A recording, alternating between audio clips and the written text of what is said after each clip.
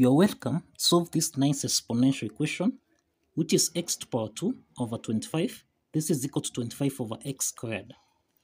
So the first thing to do here, let's cross multiply. Let's cross multiply here. So that we'll have x to the power 2 times x to the power 2. This is equal to 25 times 25. So x to the power 2 times x to the power 2, this is in the form of 8 to the power n times 8 to the power n, which we can express as 8 to the power n plus m. Applying this exponent property, then here we have x to the power 2 plus 2. This is equal to, we can express 25 as 5 to the power 2 times 5 to the power 2. Applying this exponent property, then here we have x to the power 2 plus 2, this is 4. This is equal to 5 to the power 2 plus 2, this is equal to 4. Now, let's take 5 to the power 4 on the left hand side. So we have x to the power 4, subtract 5 to the power 4, this is equal to 0. We can express x to the power 4 as x to the power 2 raised to the power 2, subtract 5 to the power 4, which is 5 to the power 2 raised to the power 2, this is equal to 0. Now, this equation is in the form of a squared minus b squared, which is the difference of two perfect squares, which we can express as a plus b, a minus b. So in this case, we have a equal to x squared, and we have b equal to 5 squared. So this implies that a plus b, this is the same thing as x squared plus 5 squared, which is equal to 0. Let's call this equation 1. And a minus b, this is equal to x squared minus 5 squared, this is equal to 0. Let's call this equation 2. So let's start to solve equation 1, that's case 1. So here we have x to the power 2 plus 5 to the power 2, this is equal to 0. So this is in the form of a squared plus b squared, which we can express as a plus bi, then a minus bi. So from here we have x plus 5i, and we have x minus 5i, this is equal to 0. So this implies we have two parts here. We have x plus 5i, this is equal to 0. And we have x minus 5i, this is equal to 0. So this implies here x1 is equal to minus 5i, and here x2 is equal to 5i. So let's proceed to case 2. So we have that x1 is equal to minus 5i, x2 is equal to 5i. So let's proceed to case 2. Case 2 here, we have x squared minus 5 squared, this is equal to 0. And you find that this is actually the difference of two squares expressed as a squared minus b squared, which we can express as a plus b, a minus b.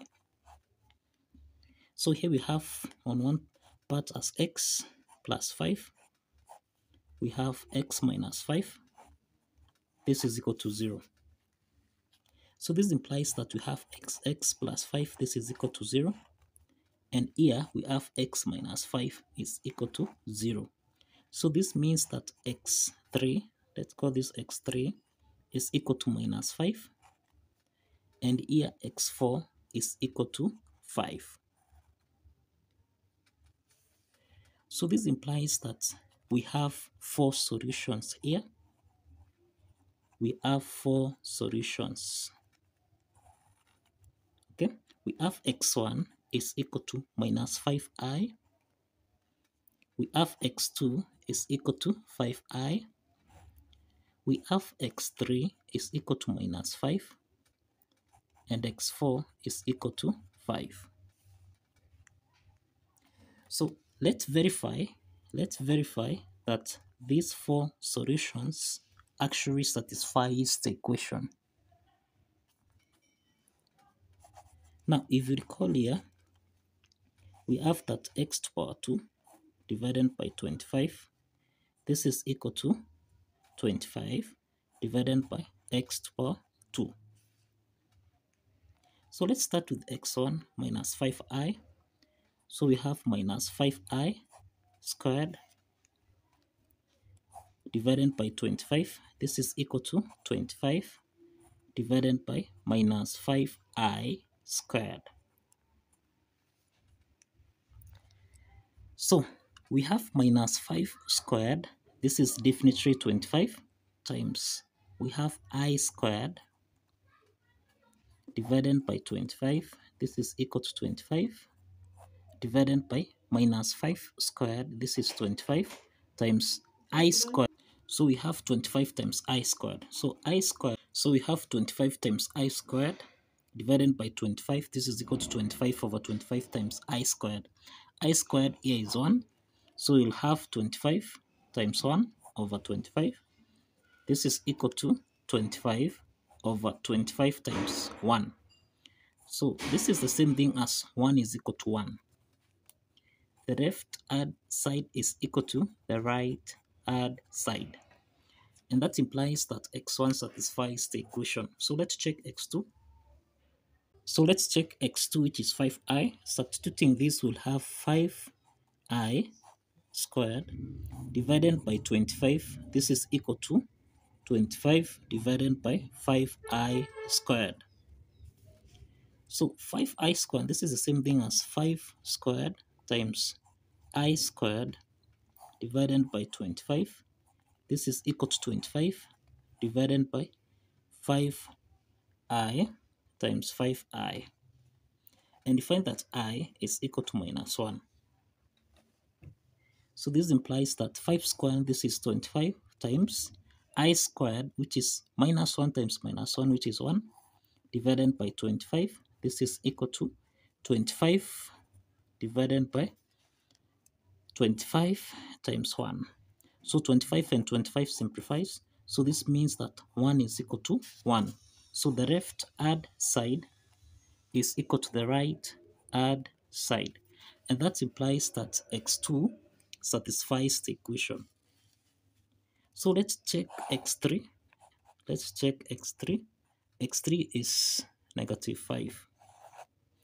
So substituting negative 5, we'll have negative 5 squared divided by 25. This will be equal to 25 divided by negative 5 squared. So negative 5 squared, this is 25 over 25. This is equal to 25 over 25. So if you simplify here, 1 is equal to 1. So the left hand side is equal to the right hand side. And therefore, x3 satisfies. So the left hand side is equal to the right hand side. And that implies that x3 satisfies the equation. So let's move to x4. x4 is equal to 5. x4 is equal to 5. So let's substitute this. Here we'll have 5 squared divided by 25.